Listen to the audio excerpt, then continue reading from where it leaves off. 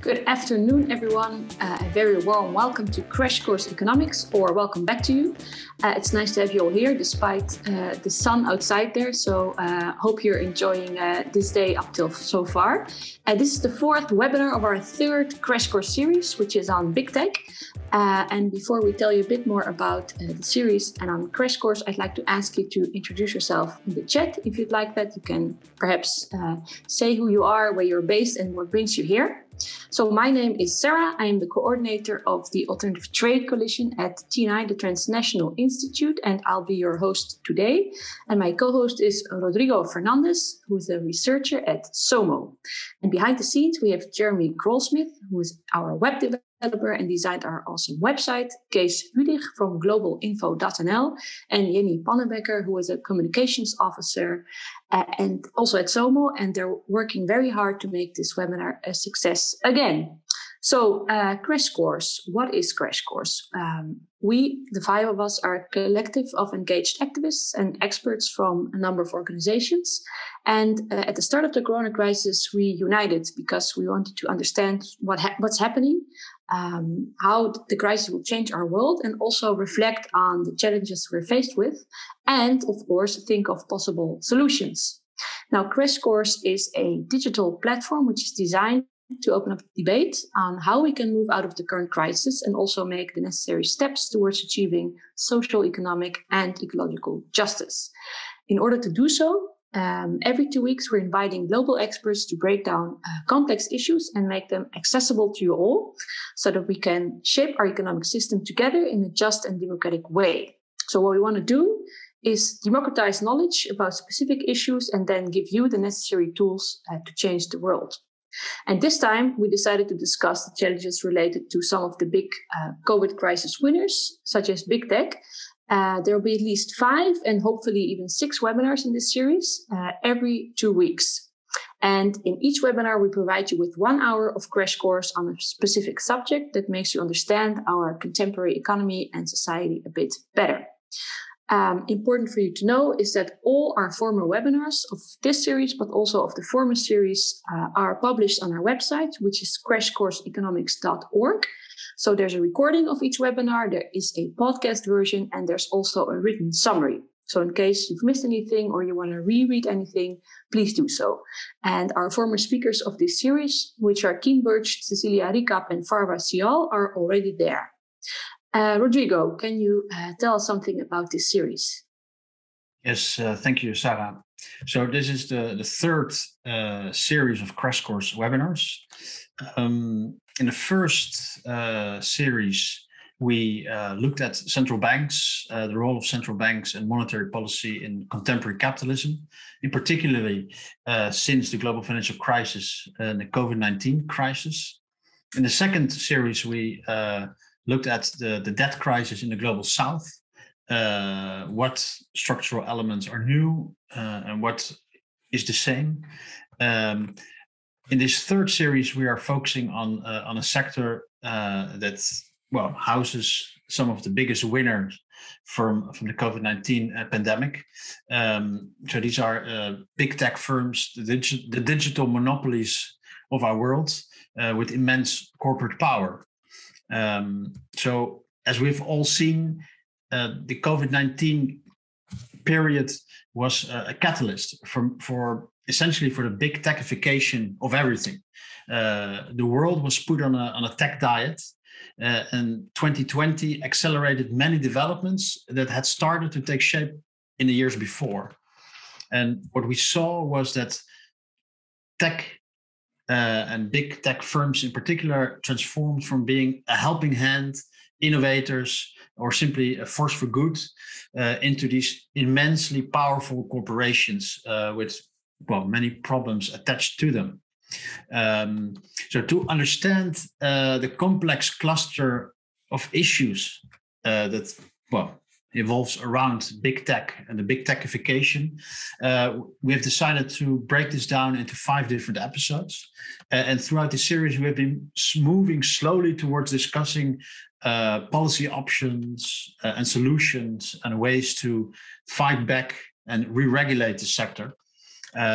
So the first 2 episodes were dedicated into taking stock of what is it that we know, what is the broader view, and introduce some key concepts such as platforms, rentier capitalism, and intangible assets. In the previous episode, we focus on the EU competition policy, law, how it is evolving, and what the limitations of competition law is.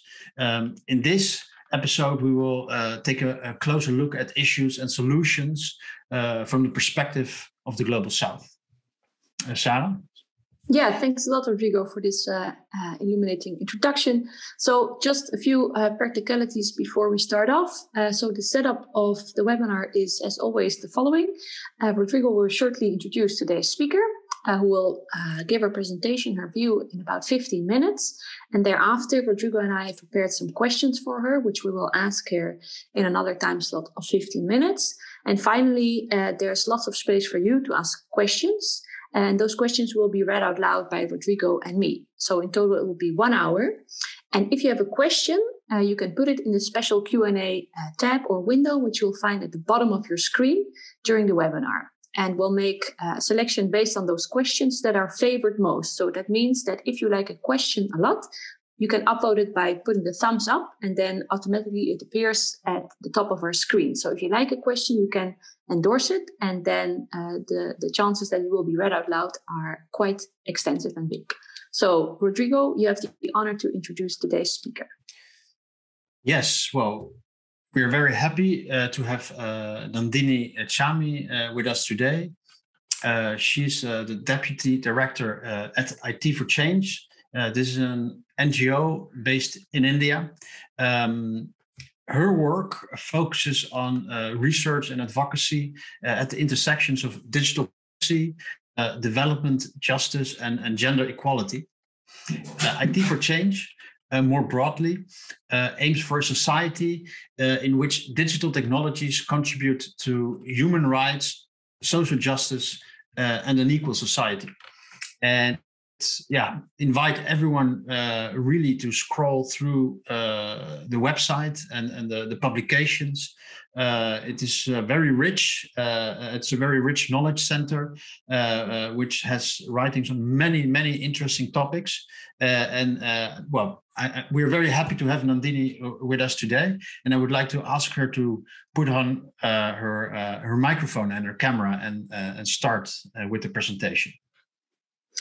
Yeah, and I will assist her in giving that presentation by sharing my screen and entering into slideshow, so you have a good view of what's going on.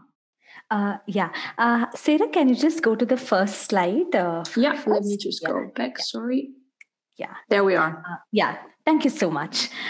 So I just want to begin by discussing how I feel that this webinar series is extremely important, because big tech is the defining force of our economic force of our epoch. And just like in the industrial age, when the industrial corporations came and society changed, this constitutive remaking of society we are seeing in the big tech age. And what I would attempt to do, in our contribution from IT for Change to the series of thinking through the question of how we can take on big tech, is to try and provide a view from the Global South and zero in on some specific questions. Can I have the next slide? So I want to begin by clarifying what I mean when I use the term big tech. Usually in common parlance, big tech is often referred to speak to a handful of companies like Alphabet, Amazon, Facebook, Microsoft, and so on. But it's important to remember that it's not just any particular set of companies, but big tech should be understood as a conceptual heuristic referring to a business model characterized by an ever-expanding web of stakes that is built on the network data effect of platform infrastructures and the associated capture of data value chains. So the platform business model that relies on monopoly rents generated through control over network data infrastructures, which we at IT for Change like to call the intelligent corporation. This is what big tech is about. So it means that just like Alphabet or Microsoft are big tech, we also have wannabe big techs in the global south, like Mercado Libre, for instance, in the Latin American region, or Reliance Jio in the Indian context. Next slide. So now I want to talk about how when we view the intelligent corporation from the lens of the global south, a critical point that we have to remember is how the intelligent corporation's onward march in the quest that capital always has to always expand and to relentlessly pursue the profit motive, it is deepening existing geographies of economic inequality and also refashioning those geographies and creating new inequalities. What does this mean? Let's go to the next slide. So, to whom is the value of data that is central to the big tech business model accruing? Like you can see from this world map generated from Rodrigo's own and his colleagues' research at SOMO, big tech market capitalization, where are the biggest big tech corporations today? They are either US corporation or Chinese corporations, and they might be extracting data from the rest of the world, and there is a new data colonialism, but the value of that is accruing to these corporations and by extension to mainly two economies in the world, the US and China. And it's not just about like the value, but it's also the potential for future value, because who holds the maximum amount of patents, intangible assets, and the earning potential for future value in the data economy? It is these countries. And there is also an extreme skew in economic development prospects, like the UNCTAD has pointed out. Next slide. And the biggest proof for this actually comes from a perusal of like how market capitalization has changed over the years. On this slide, I just have put in the graph for 2019. If you were to go to the source and look at the graph for 1999, you would be surprised actually, or maybe not so surprised, because it would be predominated by industrial corporations. But in the data age, what is happening is that if you look at the top 10 list of the biggest corporations by market capitalization, 7 of them are big tech companies. There are even 2 Chinese companies, right? Alibaba and Tencent. So the skew is most visible in the market capitalization graphs because, as always, the numbers talk. Next slide. And I think we should look at like some specific strategies through which the big tech companies retain their domination and they skew in this economic system further. And I would like to describe some of these strategies. Next slide.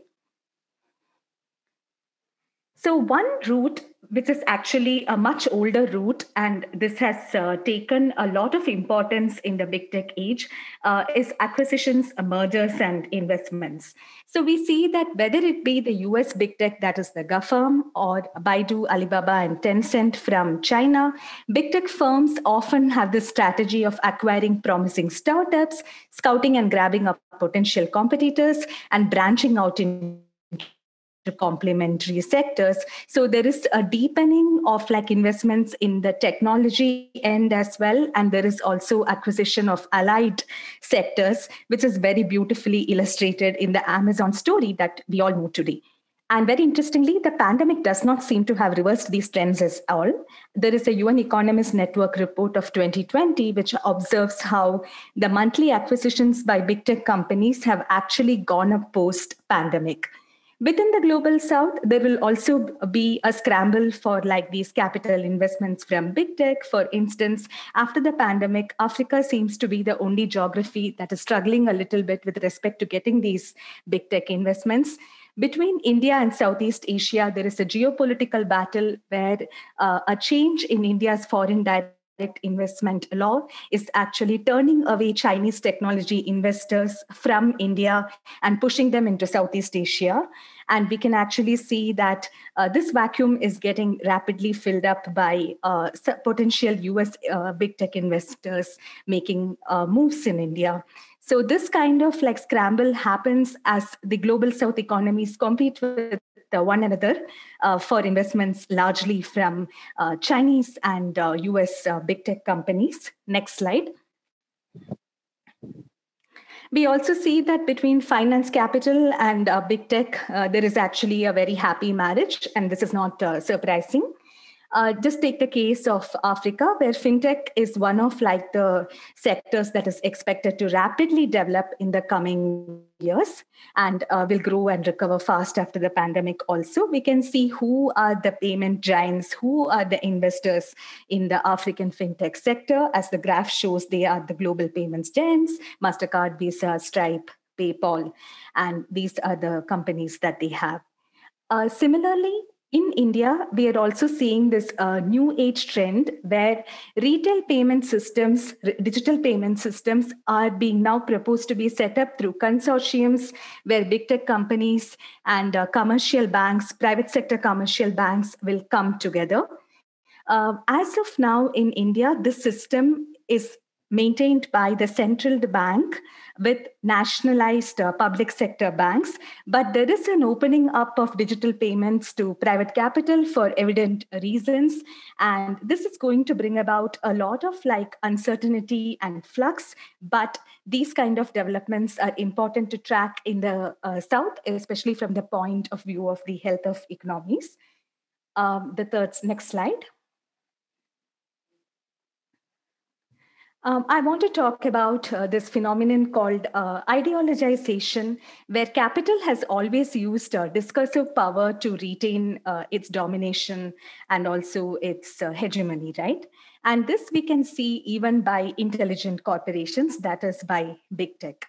So at the World Trade Organization, there are plurilateral negotiations on e-commerce that are rapidly unfolding. And through these plurilateral negotiations, the US and its trade allies and even the European Union are pushing for unrestricted cross-border data flows, hyper-liberalized access to digital services markets, and prohibitions on source code disclosure, all of which are inimical to the interests of the economies of the global South.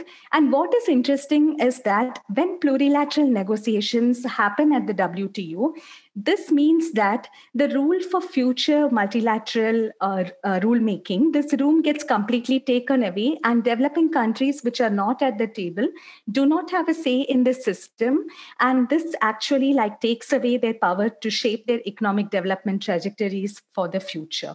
And on the left, you can see that I have put in a picture from MC11, the previous WTO conference, where there was actually an entire exercise created by the proponents of the plurilateral on how liberalized access to digital commerce markets is extremely beneficial to the interests of women of developing countries and their economic empowerment.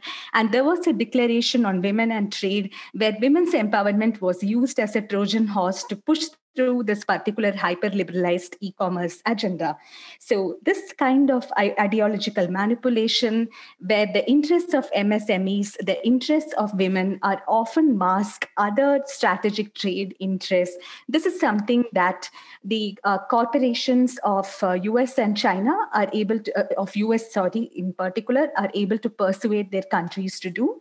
And interestingly, China is also in the plurilateral, though it has like historically different views on these matters from the US and its allies. But that is something I think I can talk about a little bit later when we have a discussion.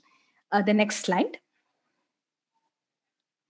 So now I want to come to one point which is like extremely tricky, that I think we all recognize that we are living in an age where the climate is one of growing illiberalism, right? And after the pandemic, especially for many of us in different contexts in the global South, we are extremely concerned about checking the power of the state. But what's happening here is that big tech companies are actually playing on this climate of fear and this whole concern about civic liberties in ways that essentially suit their business interests, like we can see in the case of WhatsApp in India. So, like you might all have heard, in India, WhatsApp proposed this privacy policy update, which it had proposed in many markets other than the EU, where because of the GDPR, people were allowed to have this opt out of WhatsApp sharing their data with Facebook. But in India, that opt out was never given. At the same time, when the Indian government proposed a law where it wanted to trace originator information of WhatsApp messages in cases for, let's say, investigating unlawful activities, WhatsApp actually filed a petition in the Supreme Court about how it can't comply with these changes because actually complying with these changes would mean violating privacy rights. So there is a selective championing of privacy here. I'm not getting into the merits and demerits of the Indian law because that's a separate discussion. And I'm trying to say that the big tech is able to use like the overall sentiment about civic liberties very well to further its market power. And this is an extremely difficult situation for citizens in the South because it's like we are caught in the Greek myth of like, Scylla and Charybdis, right? Like which monster do you pick? And is this a situation do you want to be in? And one needs to have a lot of thinking here about not picking either the state or a capital and still trying to preserve human rights in their integrated sense. Next slide. So now, just coming to a set of proposals that maybe I think all of us in the room understand this problem. And if we have to tame big tech, what's the kind of like a digital new deal for the global South? I bring to the table some thoughts from IT for Change. Next slide. One thing is that we need multilateral cooperation to actually protect human rights against the state corporate nexus. And this means that a lot of multilateral processes that are currently being discussed or partially discussed and abandoned, that needs to be complete. To begin with, the binding treaty on transnational corporations and human rights that has been languishing for years within the UN system, I think we immediately need that signed and enforced, and with special attention to digital transnational corporations.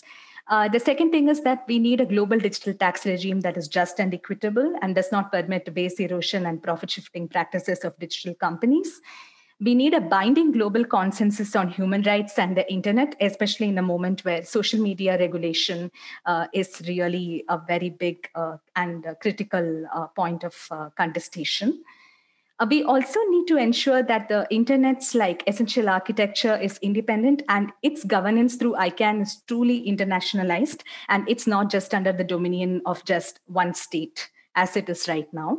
And finally, we should say no to plurilateral e-commerce rulemaking that actually trade away the rights of the citizens of the South to powerful transnational companies. And this is extremely important since the ministerial conference of the WTO, the 12th conference, is coming up in just a few months.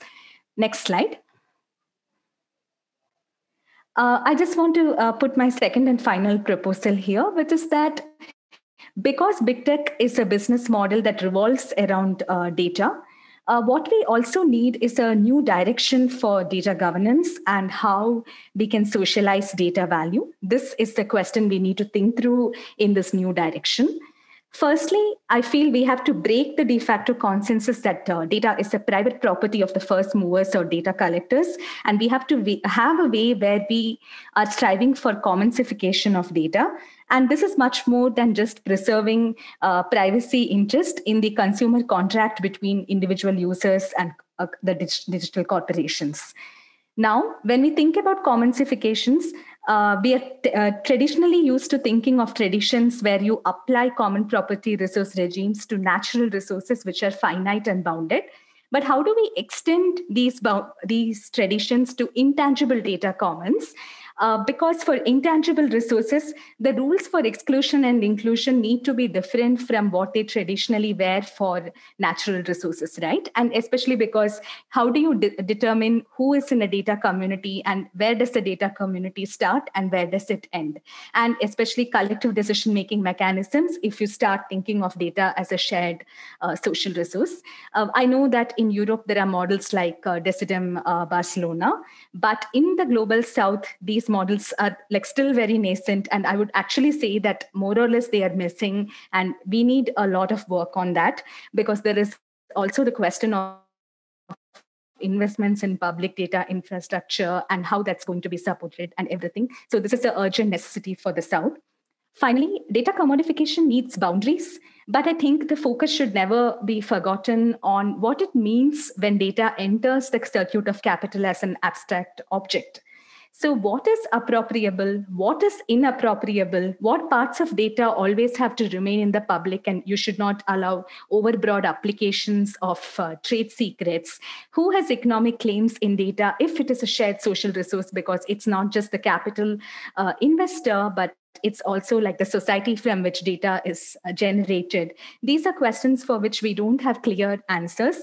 And what's happening here is that the economic governance conversation around data is not being allowed to happen by the status quoist, because any mention of this tends to go in the direction of how if we try to mess with this, it will just lead to very statist like assertions of data sovereignty, and it would hurt civic political rights. And there is a red herring that gets thrown in data circles when this conversation happens. And we need to get past that and kind of think this question through. Now I come to my final slide. At IT for Change, we've been doing quite a lot of bit in trying to think through this question and what it would mean to have a new digital New Deal for the South. And I just wanted to mention this so that in case any of you are interested, you can check this out later as well. And, also write to us at this ID for further conversations and so on. Thank you. Yeah. I really like this notion of a digital New Deal. It's you can keep on. I thought you disappeared. Before going into your presentation, I would like to ask something about what was not in your presentation, but what you do work on and publish on, and that is that at IT for Change. You in particular also focus on gender as a lens to understand the critical issues in the digital economy. And my question is, can you explain what a gender perspective on IT entails and what it uncovers in terms of issues? So could you, very briefly walk us through what a gender perspective reveals? I think that because there is no one feminist tradition and there are multiple feminisms, I don't think we can talk in terms of a gender perspective. However, I think I would like to explain what is our gender perspective at IT for Change and where we start from. So typically, what tends to happen in the mainstream digital debate is that gender gets often reduced to a question of looking at access to technologies from a gender lens and looking at intersectional barriers at that level, or more recently in data and AI, trying to look at how these technologies amplify and reinforce existing bias and discrimination, right? But we also believe that at IT for Change, because our starting point is that the technological is not just like an artifact, it's also a paradigm shift, right? Because it's a mode of production and distribution that's getting transformed in the digital. And this also has implications for how social organizations and institutions are getting formed, because we come from a starting point of digital capitalism as an institutional system.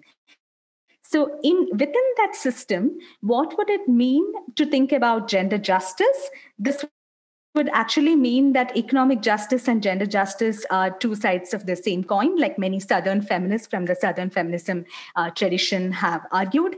And we also believe that we have to have an intersectionality perspective that is structural and not just limited to the question of misrecognition, but also addressing maldistribution.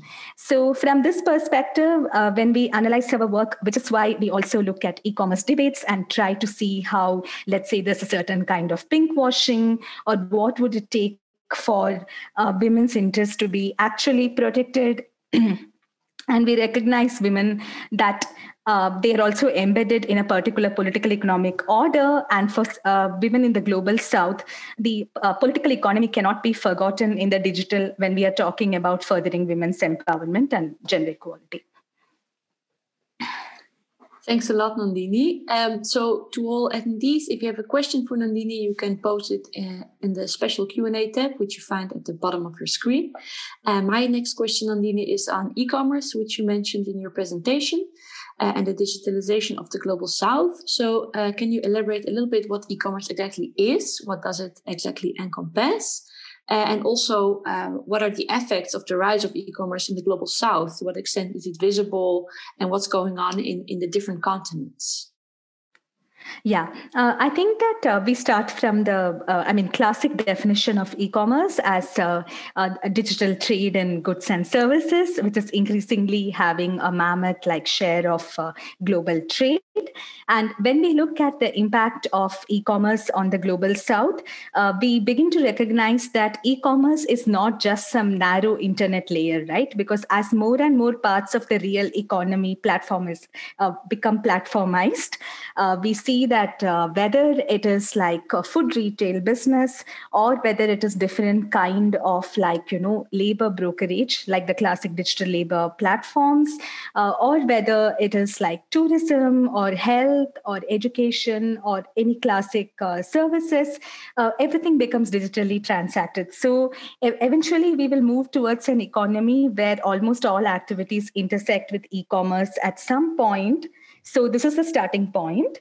And what we see right now is that since the lead firms in these value chains of e-commerce, in these digitalizing value chains, are platform lead firms from either mainly the US and China, or occasionally big unicorns in the global south, like what Jio wants to be in India, we will see a skew of value where more and more there is a tendency towards monopoly in all parts of the economy, right? Like that is an effect of naturally allowing unrestricted, completely hyper-liberalized cross-border e-commerce, because it's a new age manifestation of the old problem of hyper-liberalization of global trade without any market access controls.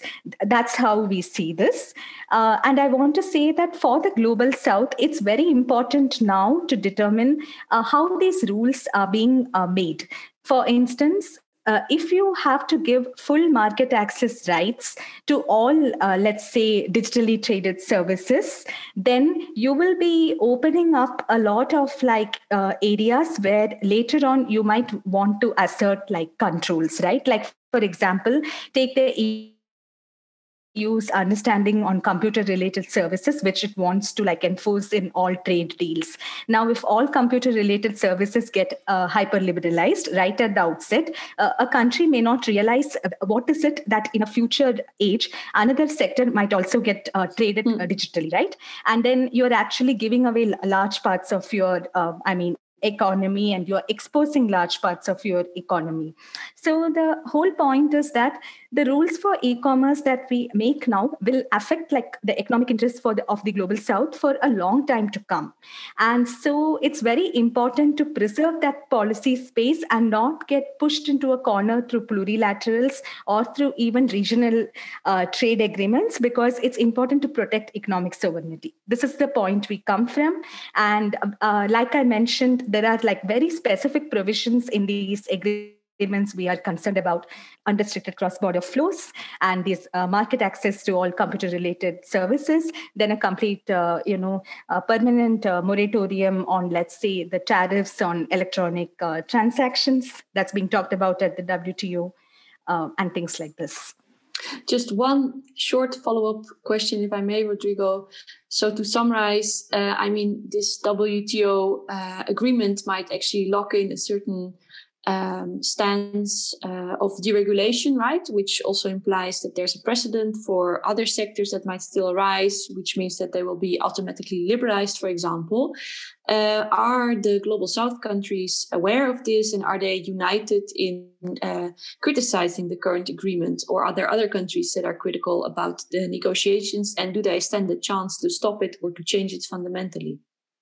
So to give a brief answer to that question, I wouldn't say that all countries of the Global South are critical about the plurilateral negotiation. Firstly, I want to clarify it's not a multilateral process at the WTO, it's a plurilateral. So only some select group of countries have joined, led by US, Japan, Australia, the classic set of trade allies. EU is also in that bloc, unsurprisingly. And one surprise entrant was China last year.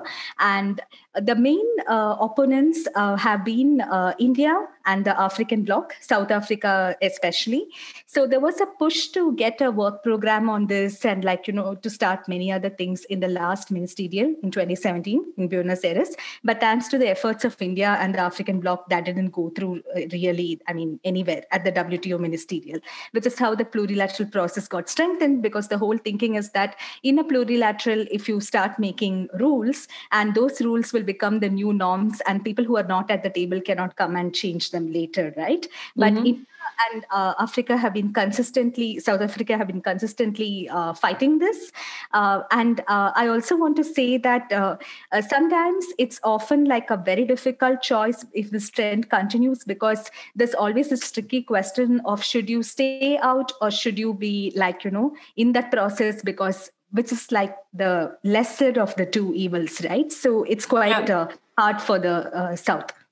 Interesting thing. So those are the same countries actually that are fighting against big pharma patents right now, South Africa and India. So it's a good coalition. Rodrigo, up to you. Yeah, I will continue a little bit in the same line of discussion. My question is basically about the geopolitics of this and what we can learn from India. I see India as being stuck between the Chinese and the US big tech firms. And what we know from the academic literature on these big tech firms and digital monopolies is that they seem to operate intertwined as a sort of infrastructural core, one from the US and one from China. So you cannot have really a mix of these platforms, but one of them has to become dominant or hegemonic. And so there seems to be some sort of a struggle in India and as well as in other parts of the world. But what can you tell us about this struggle between Chinese and US big tech firms, and what does it mean for India? I think that's a very interesting question. It's also a difficult question, I feel, because I think that we have seen that play out in investments, like I already mentioned. Because until the foreign investment law changed in India, most of the startups were actually funded by the Chinese tech companies or their arms, and almost over half of them had Chinese investments. And post the change in the law, where there was more control on investment from China, again for geopolitical reasons and change in national policy on that, you could actually see that. It's been a little difficult to get Chinese investments, and you can also see, let's say, Google and Facebook coming in more and announcing more investments and things like that. We can actually see that in India in terms of investments. But I also want to answer your question from another perspective, that I feel that just like EU is trying to show a new way, even though EU has probably 4% in the digital economy, trying to follow a new path of techno-sovereignty or something to protect its interests, I feel India is also trying to carve out its own policy path in terms of showing a new approach to commonsifying data, looking at non-personal data data governance. There's a committee on which, like, one of IT for Change's executive directors, Parminder Singh, he was also a member on this committee of experts that's coming out with a non-personal data governance report, and looking at a new approach to regulating it in a way where from big capital their data enclosures can be opened up and more domestic firms can be encouraged. Can data trusts be set up? Can we look at like a community data, like a more commonsified approach to data approach? This is all very nascent, and of course there are certain gaps in India's own data policy, like the lack of personal data protection and inattention to those parts of the data question. That is a problem in India's approach.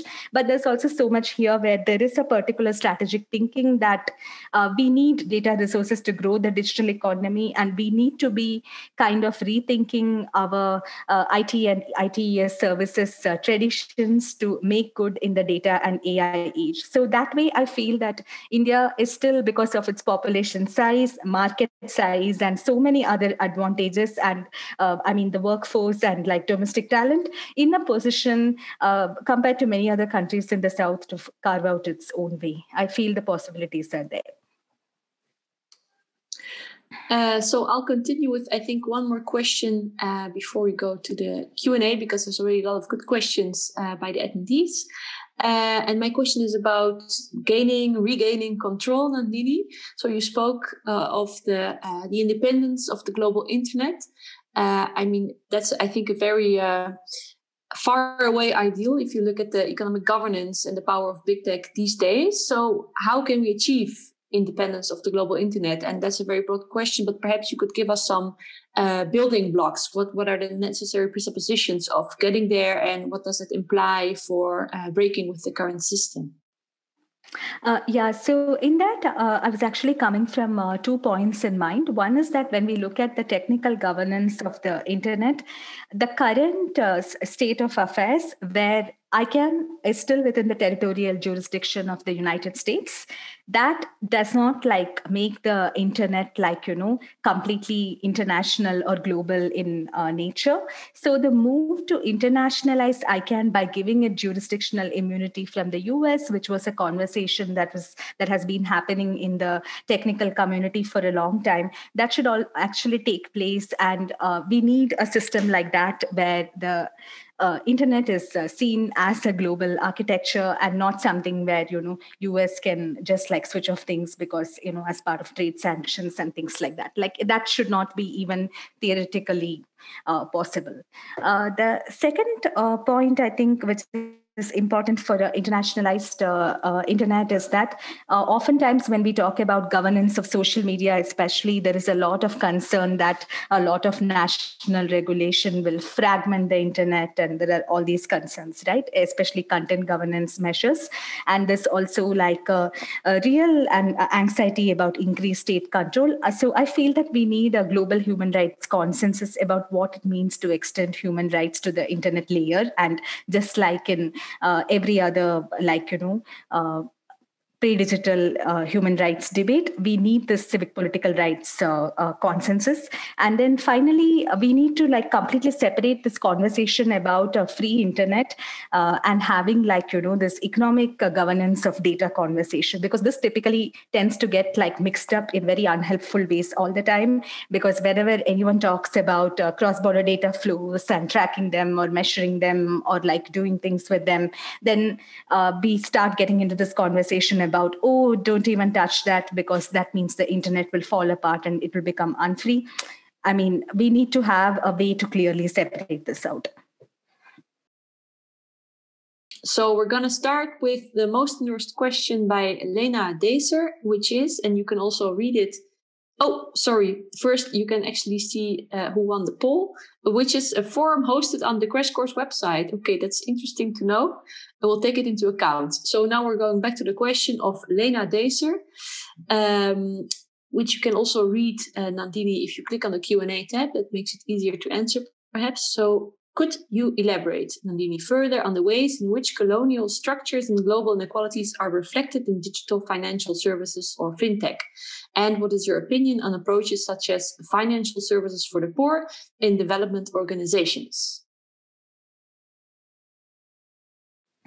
I think that, in specific, because we have only a little bit of time, I would really talk about what is coming out of studies of M-Pesa in Africa, for in the African region, for instance, that when we look at finance platforms and how they get designed for feeding a certain kind of predatory lending apparatus, where you have more and more access to bottom of the pyramid markets, these access is being deepened through personal data based profiling of particular kinds of vulnerabilities. I feel the design of fintech services that go in these directions is itself a sign of a colonial architecture, and it is certainly perpetuating certain forms of debt and completely immiseration of people and all these things. I also want to say that when we look at the design of financial products, at least in India, there is this thing that we are noticing, that we have this National Rural Livelihoods Mission, where the government, as part of a livelihood program, has formed women's cooperatives or women's collectives, actually, in many parts of the country. And the idea is that these will function as savings and microcredit groups, and women will get opportunities to further livelihoods and everything because they are getting these small loans. Now there are proposals that are coming within the scheme where this entire data that the scheme would have collected over the years, right? On top of that, there will be public-private partnerships to build friendly financial products and things like that. Now, what does this actually mean? And oftentimes, in many of these contexts, there are not enough checks and balance and institutional protections. So I feel that's really the risk in such projects also, which was also part of Lena's question. Thank you. Rodrigo, will you take the second question? Yeah, sorry, very briefly, as a follow-up on this question. So would you say that this particular part of fintech, relatively simple payment systems, that is one of the mode of entrance of big tech in many parts of the developing world, which is different from how it enters the global north, where of course you have much more developed banking systems and people do not need fintech for payments or payment operations.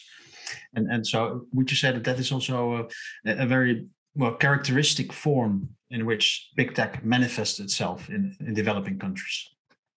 Yeah, I actually wanted to say that I do not know a lot of in-depth understanding about this because I have not looked at this in such detail. But one thing that I have seen from the overall reading or observation is that I feel there are differences even within the global south. Like, for instance, in India, where traditionally the government had a very strong rural bank network, like nationalized banks, right? And the government had actually set up even a digital payments corporation and completely made this payments architecture as a joint initiative of the central bank of the country, which is the Reserve Bank of India, and with public sector banks. So this used to look very different in India. But now we have new proposals where we want to create a plurality of digital payments architecture through consortiums which are backed by big tech and commercial banks. And there's just that proposal that is floating around, and it's also been criticized by some quarters, because what does it mean to do that and then to have some kind of fluid multi-stakeholder governance mechanism to govern these new age structures, which are called new umbrella entities. So this is what is happening in India, for instance. So it was not like this, but the landscape is changing.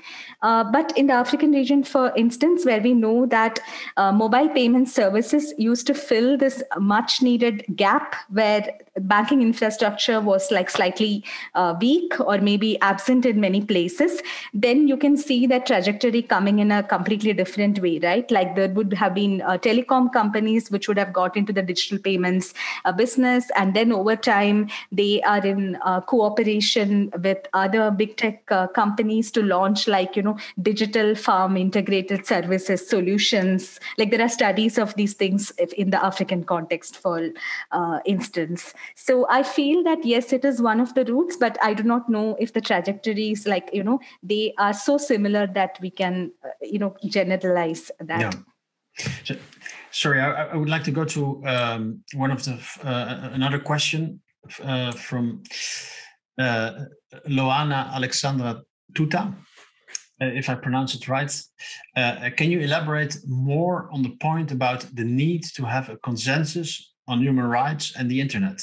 What actors should be driving that process, and what are the areas where consensus is needed, is her question. Yeah, I think, to keep it really brief, my starting point is that the current way of governing the internet through this loose process called the Internet Governance Forum, which is basically a multi-stakeholder setup where there are no concrete ways to achieve actionable policy outcomes, that is not like taken us anywhere. So when we talk about human rights on the internet, I think it's the classic set of rights in the ICCPR to begin with, the International Covenant on Civil and Political Rights. So what it means to talk about free expression, and internet free from surveillance, an internet where civic political liberties are protected, and not to forget the fact that everyone should have a right to internet access, and that access should be universal, and that access should be unrestricted, affordable, and equal. And we should not be really talking about programs like free basics or zero services that give only part of the internet or part of a walled garden to people as like equal access. I think all this entire gamut of issues should be considered when we talk about human rights on the internet. So at some level, it might be like you might need multilateral consensus for certain things like the civic political rights part and maintaining a basic level of common minimum program to ensure rights violations don't happen. At the other end, there are also the hard questions about what about the old question of technology transfer? What about the support and development assistance that the countries of the North have towards countries of the South? How do you ensure you will resurrect ideas like the Digital Solidarity Fund, which were anyway jettisoned after the VISIS, to come back and to give access to all? It's a whole range of things we need to jointly think about. Sorry, just because we are almost, we have made a full hour. Sarah, would you like to continue? Perhaps we can try to do 3 more questions. 3 more questions. Yeah, then the answer should be a little bit more brief, or everything a little bit more condensed, so we can at least, let's try to do 2 or 3. Okay, I'm going to start right away with Michael Huxman. Digital commodification, fabulous. I need to learn more of this. Seems to depend on some level of digital inclusion. Given the paradoxes of digital poverty, like lack of access, etc., and digital colonialism, every click becomes monetized elsewhere. Whose commons will be valued as a shared resource in semi-sovereign data communities? Nandini.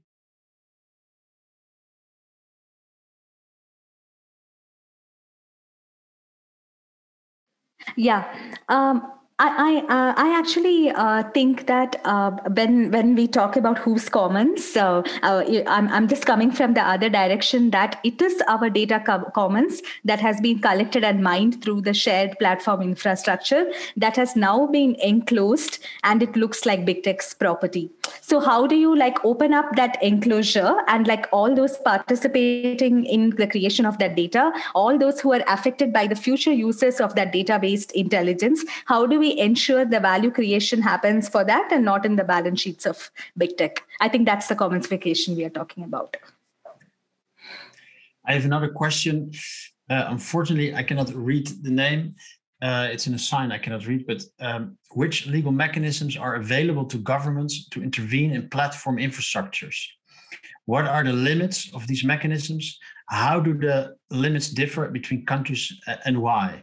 What are the perceptions and experiences of governance actors in the global south as to differences in these capabilities? So these are many questions, but maybe from this nebula of questions, you can try to come to an answer. Okay, so I agree that the global south is not a homogeneous entity, and different countries are differently positioned in that political economy to kind of act. And what, for instance, China might have been able to do, or China can do today, or maybe what India can do, that's not probably open for smaller countries. And the whole fact that we should be looking at, like, regional integration or having regional data infrastructures and economic pathways that try to also like build through what is being attempted in the EU, for instance, or even in Africa, in the Africa continental agreement, and maybe even a digital strategy around that. Maybe we need to think of like new strategies like that based on where one is located in that entire geopolitical scheme. Yeah. Should we do a last one? Yeah, and then we will do the question by Taishi Mishra. Please comment about the way in which government's response to the pandemic has been influenced by big tech and the possible consequences of the alliance. So I think that in the new normal of the pandemic, in the name of public health surveillance, of course, it has made easy for the government, for governments everywhere to do a lot of like things in terms of citizen surveillance. At the same time, I also want to caution that there are many sectors where big tech's power has been demonstrated, whether it is the fact that, there is a rising market capitalization even amidst the pandemic, or their takeover of key sectors, or in the case of India, like in one of the pieces I had shared, where e-commerce companies enjoyed an essential services exemption and they were able to consolidate at the expense of traditional retailers in food value chains. So this means micro retail landscape of India can no longer be the same, right? Like that's what it means when their power consolidates and they will edge out all the smaller players, and the tendency towards monopoly in the economy grows harder. So I feel that as civil society, there's a lot of attention right now to checking government surveillance powers in the pandemic, and rightly so. But my play is that we should also pay equal attention to the fact that capital is no different defender of people's rights. And perforce, we are forced to ensure that capital is regulated. And we need to be like cautious in our advocacy demands about that as well, about how can we ensure governance of the transnational digital corporation. That question we cannot forget. Yeah, thanks a lot, Nandini. I see there's also a question in the chat whether we can continue the discussion by email afterwards. So our answer is we are hoping to establish this chat forum for you guys because we know that there's a lot of need for continuing discussions also after Crash Course. What we could do perhaps is refer to all the articles that Nandini has written to IT for Change on our website. The links will be shared in the chat in a moment. And of course, you can also ask questions perhaps through the Twitter account of IT for Change. Maybe that's a good idea to continue this interesting discussion. So for now, I'd like to thank you so much, Nandini, for this brilliant explanation and in-depth discussion. We've enjoyed it a lot. The recording of this webinar will be put online for those of you who would like to watch it back or who were not able to attend today. We'll also put a podcast version there and some show notes with articles that you refer to, Nandini, or that you'd like to put us online. I'd like to thank all attendees also very much for participating in this crash course on Big Tech. And our next one is on the 17th of June at 4 o'clock, and it's on Big Tech versus the public. So it will go also even deeper into regulating Big Tech. And the speaker of that session will be Francisca Bria, who is the president of the Italian National Innovation Fund. And an Italian information technologist who lectures at various universities and is also a consultant at the UN and European Commission. Now, before we close off, Nandini, I realized I didn't really ask you this beforehand, but maybe you could think of something now. Is there a specific question you'd like to ask Francesca, or is there a specific topic you're interested in that we can address the next time that we will be talking to her? Yes, I would like to ask Francisca, how can we replicate the experience of Decidem Barcelona and those experience in the global south, and how can we claim data cooperativism in those contexts? That's more or less the same question like how do we achieve world revolution? So I think I like it a lot. I'm very much looking forward to her answer. So thank you again so much, Nandini. We'll start off with that question in 2 weeks' time. Let me just quickly share my screen so I can show all of you our lovely website, which is this one, crashcourse.org. If you go there, you can subscribe yourself to the next session, which you can find here. If you click on it, you can go here, sign up now. And if you go to the bottom of our website, you can also sign here to sign up for our newsletter, so you won't miss anything also in our perhaps next series.